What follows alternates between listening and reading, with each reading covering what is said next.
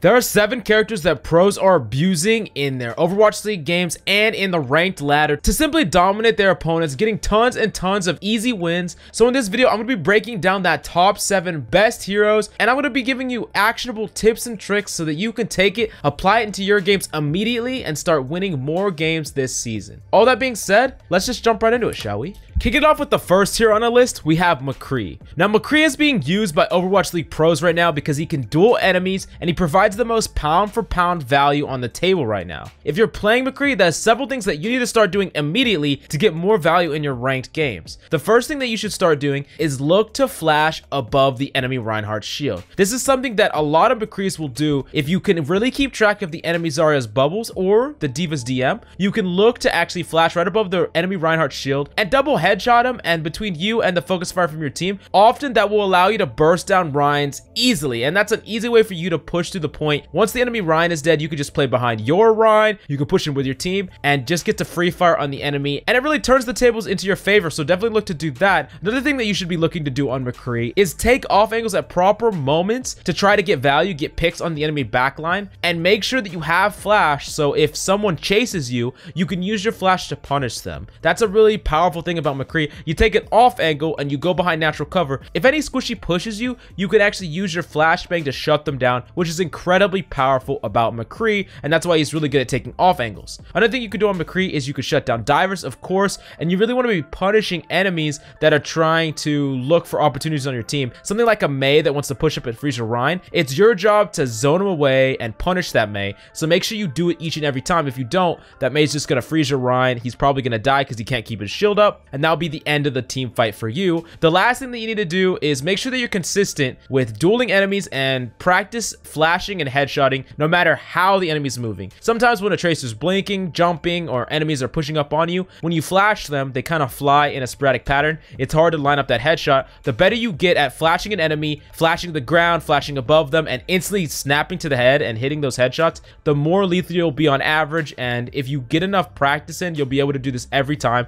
I suggest try it free-for-all, so definitely do that. You'll be instantly better on McCree. Now, let's move on to the next character on our list that Overwatch League pros are abusing. It's Reinhardt, and Reinhardt's just the best shield tank right now in the meta. He's extremely aggressive. He can make tons of plays with his shatter, and he's the #1 tank that you should be playing as a main tank if you want to climb. So the first thing that you should learn about Rein is that you should fire strike along natural cover and corridors. The best target is the enemy Rein, but you can often hit more than one person if you do this tactic. This allows the fire strike to be from surprise, so the enemy can't dodge it very easily. Another thing that you should really be keeping track of is the enemy Diva, because you don't want your fire strikes to get eaten. I'm going to get to that later when I talk about Diva. Another thing is balance your shield health with your base health. This is something that's really important for you to learn. When you have shield health, even if you push up all the way up to the enemy, you can just hold up your shield and your healers and your DPS can push up, help you take that space, and your healers can heal you up as long as they're protected by your shield. Now, if you push all the way up to the enemy and you have no shield health, then all of a sudden your shield's gonna break, you get shattered, you could get naded, you can't protect your team so they can't push up with you. You need to make sure that you allow your body to take a good percentage of that damage. By balancing your shield health and your base health perfectly, you can balance your shield health, get up to the enemy, get healed up, and then you just swing in when you can to put pressure in, but learning how to balance the two is a big part of Rein. The next thing that you need to do in your games instantly is don't fire strike when the enemy Rein has a shatter. It's really important for you to keep track of the enemy Rein's shatter, because if he has it, you need to play completely differently. And if you fire strike, the enemy Rein can actually react to it with a shatter. So that's something that you can do in your games. If the enemy Rein fire strikes right in front of you, instantly respond to it with an earth shatter, and he's not going to be able to block it. You could shatter his whole team. A lot of Reinhardts, especially at the low ranks, just do this all the time. It's a really atrocious mistake, but it happens all the time, and the reason that it keeps happening is there's not enough people that punish it, so people don't learn. But if you know this right off the bat, just abuse the heck out of some Reins with it, and you're gonna get some free team fight wins, I guarantee it. And then the last thing you need to understand about hitting shatters is analyze shield health, bubbles, and other cooldowns when deciding to shatter. If the enemy Rein has low shield health, how close is it to breaking? Do they have bubbles, Zarya bubbles that can block the shatter? Those are things you should keep track of. shield? Is there something like a Brig stun or a McCree flashbang that can interrupt your shatter when you try? Keeping track of all these different things can allow you to tick check marks on when you should shatter. Not every shatter is going to be successful, but if things line up for you, those shatters will be way more successful and you'll just carry more and more fights. Now, if you want to learn how to carry fights from an Overwatch League pro player, on GameLeap.com we're about to upload a San Francisco Shock Super Rhine breakdown. If you want to see in-depth tips and tricks and insights from one of the best Rhines in the world, definitely come check it out. You won't regret it. Now, moving on to the next character on our list, we have our first support, which is Ana. So Ana is a high-value support who can win fights with proactive plays like Nade and Nano. The really cool thing about Ana is she really emphasizes that they're actually supports, not just healers. They provide additional value to team fights, and Ana brings that to the highest level. Her heals are not her important thing. Yes, she does bring really high burst amount of heals, but she does other things better. She can actually contest Pharahs and other enemies. She can make these insane nade plays. If you nade an enemy Rhine, he's almost assuredly gonna die if they don't cleanse it with bubble. If they don't have bubbles to cleanse that Rhine, he's almost always gonna die in a team fight. So looking to actually anti the back wall of enemies is really powerful, and I'm breaking that down in a JJonic guide. Definitely check that out because it's gonna show you exactly what JJonic does to carry these team fights. Splashing the back wall and anting everyone underneath it is very powerful. If you practice nading in like a practice range, you can definitely carry fights on that. Another thing that you should look to do a lot is if you don't have any nano combos, like something really powerful like Nano Blade, look to nano your Rhine and tell him when you're gonna nano him, because a Rhine that's nanoed in this meta, especially if you have a Lucio to speed him in, is incredibly powerful. He just gets to swing in for free. He gets to get these insane shatters. Very powerful thing to do. Definitely look to do that. Another thing that you should really keep track of is D.Va. You need to not allow your nades and your sleep darts to get eaten by D.Va. That is really problematic for you, and she's going to be looking to do it the whole time. So definitely keep track of where her positioning is. Now, the next thing I need to tell you about Ana is your positioning. So something you should do in a lot of different situations is start on the high ground, especially if you're playing on defense. Start on the high ground somewhere, because what Ana can do is she could play safe from the high ground. There'll be some team compositions that playing on the high ground is really strong because they can't come and contest you. You know, if they're playing something with their team, something like a Mei, you're playing the high ground, it's hard for her to come and get you. So the thing that's really powerful with the high ground is mid-fight, if you need to, you can just jump right down, you go straight to low ground, you use gravity, you get straight to low ground, you're in a good position again if you have to get to the low ground. But if you start on the low ground and you find out that it's actually pretty powerful to be on the high ground, you can't transition mid-fight. Ana doesn't have something like exo boots or anything like that, so she needs to be starting at the high ground, and you can adjust instantly if you need to, and then you can always re-transition if you win the team fight. And the last tip I have for you on Ana is use your sightlines and LOS to get the most impact out of Ana. Something powerful about her healing is you can do it from any range. This is super powerful, so you could be playing extremely far back. As long as the enemy team doesn't have multiple divers, you could be playing in a really far back safe positioning where it's hard for enemies to deal with you or do any damage to you. Another really cool thing you could do is actually play in the LOS of your allies, but play completely out of the LOS of enemies, taking a cross LOS. Think of it like an L, where you're behind natural cover, completely pretty far away, and you can only see your allies. You can't even see the enemies. And when you want to, you can peek the enemy, try to get a value nade, and then go straight back to only looking at your allies. You're basically playing in a way that the enemy doesn't even get LOS of you, but you're still healing your allies and being like this constant healing force, building up ult charge, being completely safe, things like that. Now we're going to move on to the next DPS on our list, which is actually Tracer. And the reason that Overwatch League pros are getting so much value out of Tracer is if you can 1v1 the enemy DPS or support or whatever, you literally could just hard carry the game. I mean, Tracer just does so much against enemies that are not playing a Brig. I mean, I think that Tracer is just one of the best DPS in this meta, as long as the enemy's not playing a Brig. So sometimes they whip it out and you just have to swap off. But if they're not playing a Brig, Tracer's so amazing because Tracer can 1v1 all the DPS in the game. I mean, you might be thinking, oh, McCree, Hanzo's, these characters are kind of scary. But the thing about Tracer is with her actual range fall off, you can do a lot of McCrees. You can play safely in that 15-meter range or close to it outside of the McCree's flashbang, which is only about 7 meters. So you can really do a lot of damage to the McCree. If the McCree can't hit consistent shots on you and you have all your blinks, you're gonna just destroy. Another thing about Hanzo is Hanzo has a hard time dueling a Tracer as long as you engage him with all your cooldowns. And that's something that's really important. Make sure you engage when you have the most amount of cooldowns. I can't tell you how many people I've VOD reviewed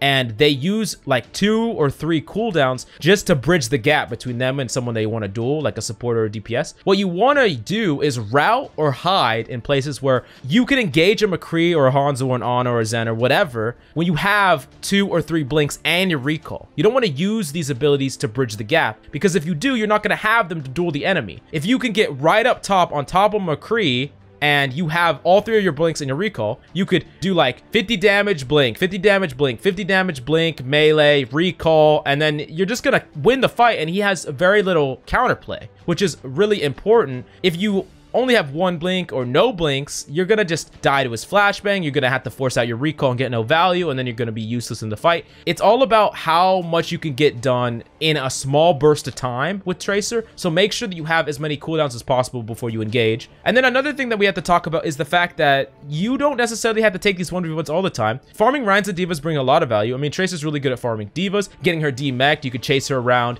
A lot of times Divas think that they can zoom in and zoom out and then they're safe, but if they zoom out at low health, you can save your blinks and just go and chase her down, demech her. That brings a lot of value to the table. It's worth trading your abilities and your recall to demech a diva. And then another thing, you could farm Rhines because you could actually blink into his shield, you can pulse bomb him, things like that. And that's another thing. If you watch my SBB VOD review, investing blinks to help secure pulse bombs is just amazing to do, and you should always do it. Blink in, pulse bomb an enemy, blink out. Pulse bombing from close range is way more consistent. Don't try to lob these insane long distance pulse bombs because they're not going to be consistent, and you want to be as consistent as possible because pulse bombs is how you hard carry tons of fights. I mean, you use all your abilities to duel one enemy, you pulse bomb another. Oftentimes you can get your cooldowns back. It's just extremely powerful, and it's worth it to couple a couple of blinks or 1 blink with your pulse bomb to guarantee it sticking, as opposed to just trying to lob it and then missing it like over 50% of the time. Now let's move on to the next tank on our list. This is another character that Overwatch League pros have been dominating ranked with, and it's D.Va. So the reason that D.Va's seeing play right now is she's just so good at so many things. I mean, she brings so much value to the table. She can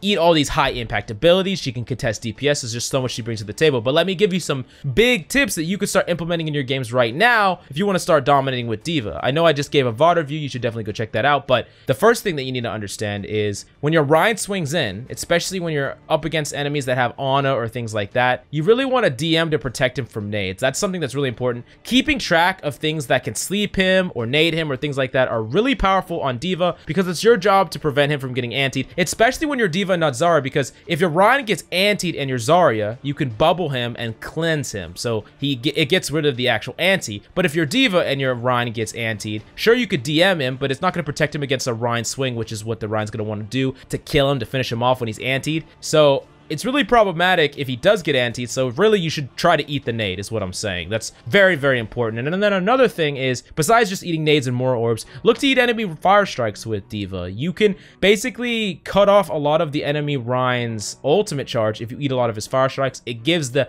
edge to your Ryan in the Ryan v Ryan matchup, which is so important in this meta. If you can eat all the fire strikes and he hits a decent amount of fire strikes, he's going to get ult maybe 30 or 40% more than the other Ryan on average. Another thing that you should really do is you can contest isolated targets, especially on the high ground. You know, a Hanzo flanking, a McCree flank, taking an off angle. D.Va is one of the few characters where you can actually chase a McCree even if he goes out of LOS, because you can eat a lot of his damage. He can't burst you down easy. Like if you're something like a Tracer or even another McCree, it's kind of risky to pursue an enemy McCree when you can't see him anymore. D.Va's better at that. As long as you're not taking 2 targets at once, you want to make sure that you're only zoning them away sometimes. If they have peel or heal or something, you don't want to full commit, because that's an easy way to get demeched. And you can also inch your positioning closer to where you're close enough to an enemy to where you can missiles boost into them and burst them down out of nowhere. Another thing that you need to really think about when playing D.Va is treat your mech like it's your life, okay? Do not throw away your mech, and that's something that a lot of low-ranked D.Vas do.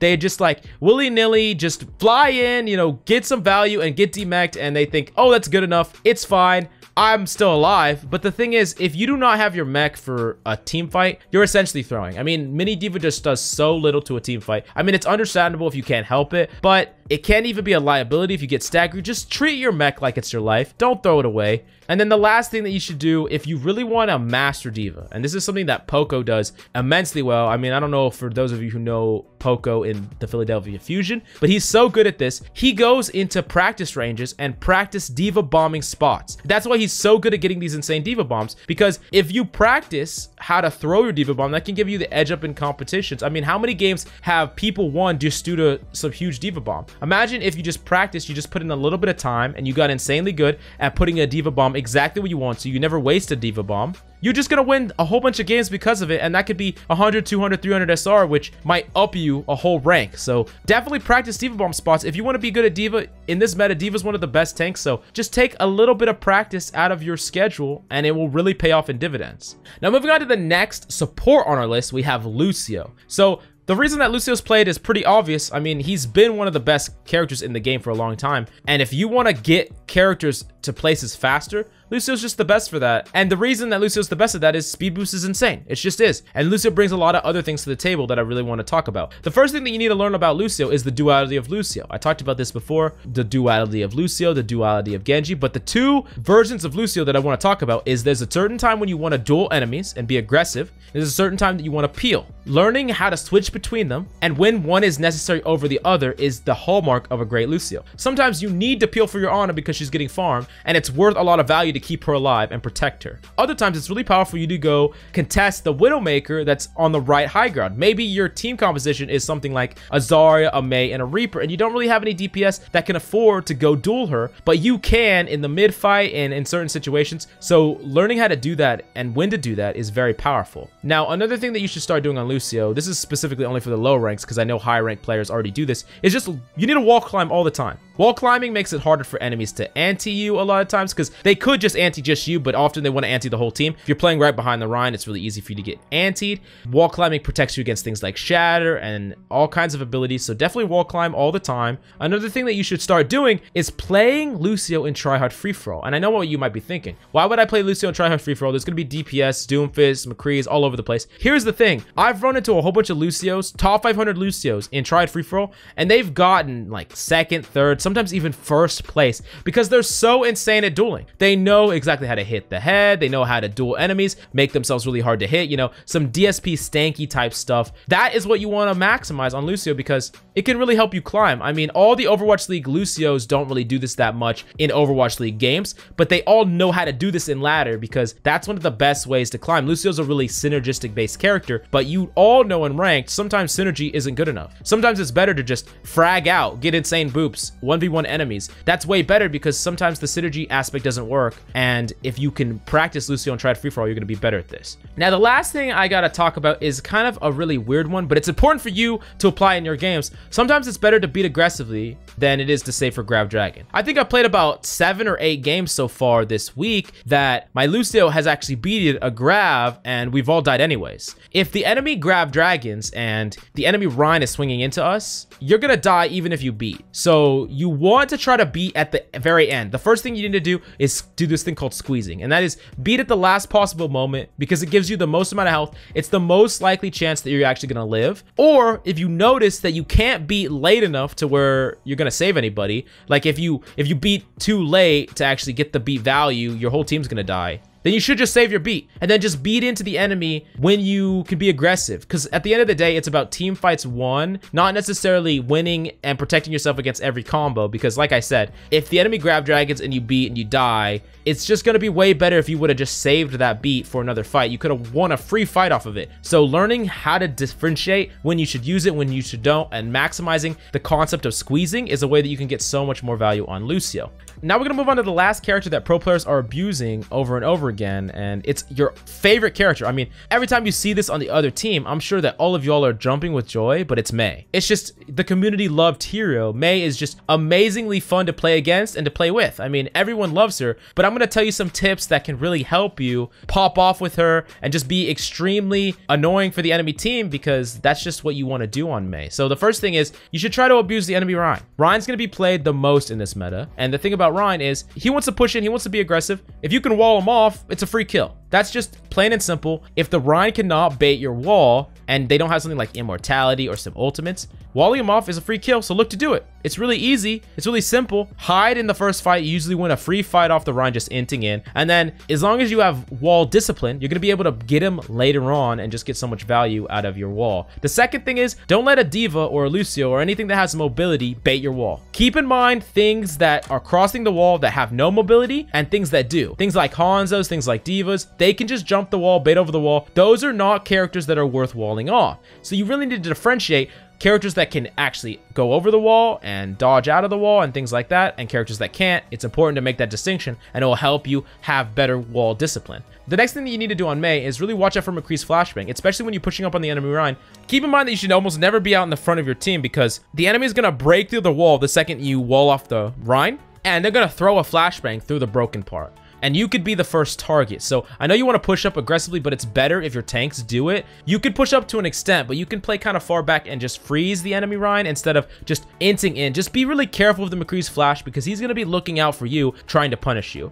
The second thing is understand when sometimes you just have to use the wall to reset. If the enemy on it gets a really big nade, like a 2 or 3 person nade, especially if it's your tanks, sometimes you just need to use your wall just to reset, let the anti wear off. I know you're not getting that much value out of it, but you're preventing the enemy from pushing in aggressively and killing your Rhine, which even if you wall the enemy Rhine off, but your Rhine dies in the process, it could be really problematic, because the enemy Rhine could just back up and kite. It's going to be hard to punish him, and then you're probably going to lose. So sometimes just using the wall to reset is the best use. And then the last thing that I need to tell you to do is divas in particular are really annoying for Blizzard. They can eat your Blizzard, and you don't want them to eat your Blizzard, pretty obviously. So what you want to do is you want to either zone her away or freeze her before you Blizzard. That just ensures that the diva is not going to eat your Blizzard. The thing is, some divas are really cheeky with it, and they will boost her away and then boost her back and try to eat. So really keeping track of her DM is the best way to ensure that none of your Blizzards get eaten, and that's just how you get a lot of value out on Mei. But if you want to see Grandmaster and Pro VOD reviews that break down the thought process of any of the characters on these lists, you definitely need to check out GameLeap.com. We're stacked to the brim with VOD reviews, and I'm pumping out even more VOD reviews based on these characters from Overwatch League games. So do yourself a favor and go check us out. You won't regret it. Anyways, that's all I have for you today. Any questions, please leave them in the comments down below. If you want to see some VOD reviews about any character on this list, just let me know and I can upload it to YouTube, give you a little taste of what it's like on the GameLeap website. That's all I have for you today. I'm Coach Mills, and until next time,